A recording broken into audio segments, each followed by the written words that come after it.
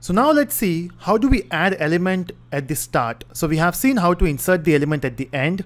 Now we'll see how to add the element at the start. So what we're going to do here is let's create another method, and we'll name this method as public void insert, and then we'll say insert at start. Okay, so we just have to pass a value there. So I would say the value would be int data. That's the value we are going to pass. Now let's try to add the value. Now how do we add a value? So if you think about this same thing which we have drawn before, let me just take you there. Now if you remember this image, now I want to add an element at the start. So I would say a new element, and this element will go at the start. So let's say the element is maybe 25. So I want to add 25, and this will go at the start now. Now when you say start, it simply means that you just need to change your head location from the current object to a new object. So this is the new head location, and the value or the address for this one would be the earlier first element, which is 18. So the ID is 22. So I want this 22 to be here so that it will refer to this element now. So now the new element is at the start. So the head will become the new element, and it will have the address of the previous first element. So let's see how do we implement that. So same steps, we have to get a node. So I can, I can simply copy paste the code now. What I can do is I can say, okay, the same thing will remain, this thing will remain same. So we'll copy and paste it here. Again, we cannot say copy paste, I can say code reuse. So I would say paste here. And once I got the value, the only thing we have to do now is the node. So we have to say head node is equal to node, the current node. Okay, so when you say you have to say head equal to node, so the current node will become the head. But even before doing that, I just need to verify, I just need to mention that the next node for this, so the current node, next node should be the first node, and it is then in the head, right? So head is the first node initially.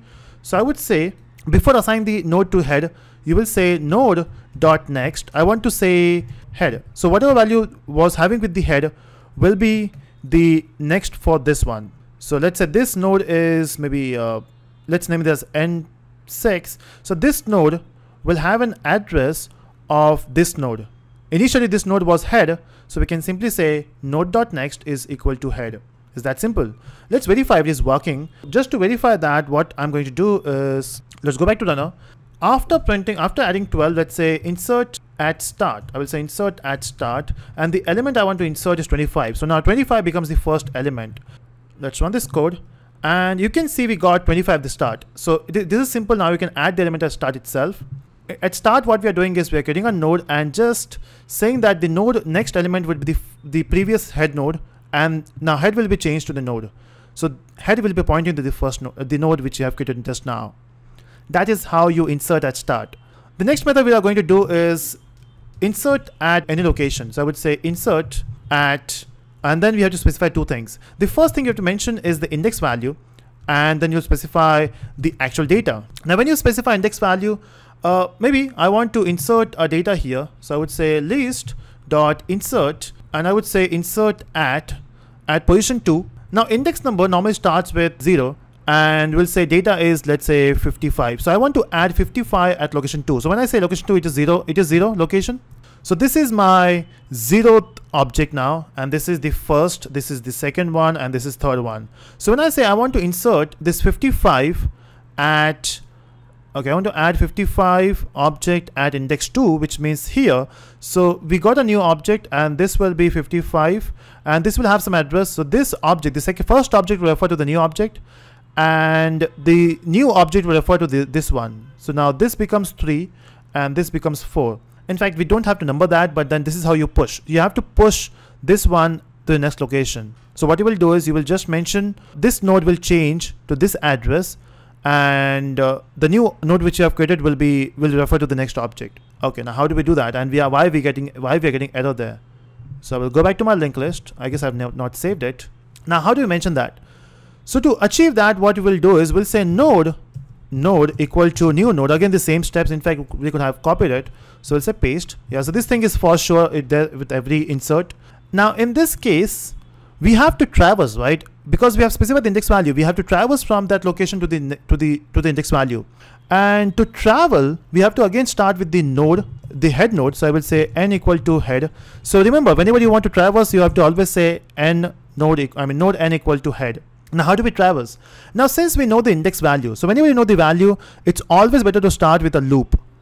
So with that trace, what we have to go to this point. So if your index value is 2, you have to reach till 1. So if index value is 2, you have to reach till 1, because in 1 you have to make the changes, right? So if I say index value 2, you have to make the changes here. I guess this thing is not properly visible. Let me just rewrite again, as I'm very bad with handwriting. So let me just do that once again. So I got the first object here. So we got the first object, which is 18, and which is referring to the next object, which is 45, which is referring to the next object. Let's say this is 12. And before that we got 25, right? Because 25 is the first element now. So 25 referring to 18, 18 referring to 45, 45 referring to this one. Now when I say you want to count, when I say index value 2, it means this is 0. I have to start with 0. This is 1, and this is 2, and this is 3. Now when you say 2, that means you have to create a new node here, somewhere here. And let's say the value is 55. So you have to reach till this node first. In this node, you have to change the location from here from this arrow to this arrow, and from here you have to refer this one. So first you have to reach till this point. Now since the index value is 2, you have to reach till 1. How do we reach till 1? Is by saying, let me just go back there. So we'll use a for loop, and in here I would say int I equal to 0, and I would say I less than equal to index minus 1, and I would say I plus plus. In fact, not minus 1, we'll say index.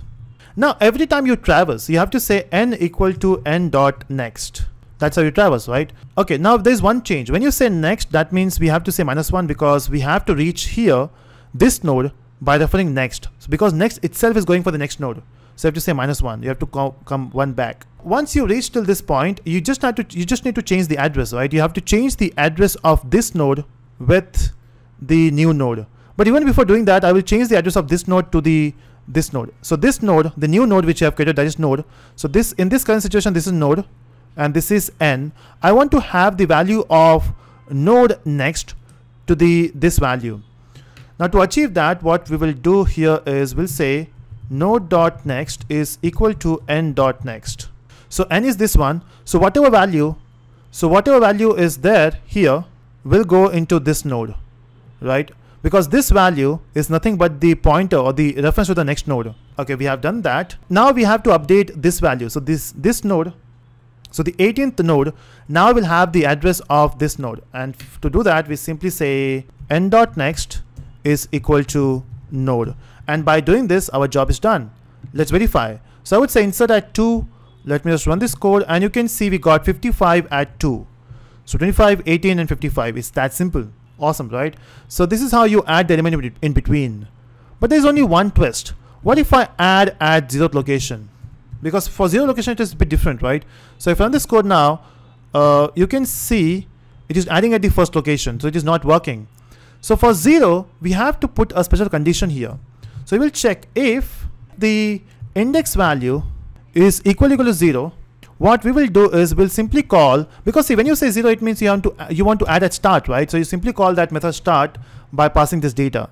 So in case if the index value is 0, that means your intention is to start from the first location. So you have to say insert at start. So this is how you add the element at any location which you want. So I hope you got the idea how to add at start and how to add at any location. In the next video, we'll see how do we delete the element. So let me know in your thoughts in the comment section. If you find it difficult to understand, I will try to make another video making understanding this one. That's it. If you enjoyed this video, click on the like button and do subscribe for the videos, everyone.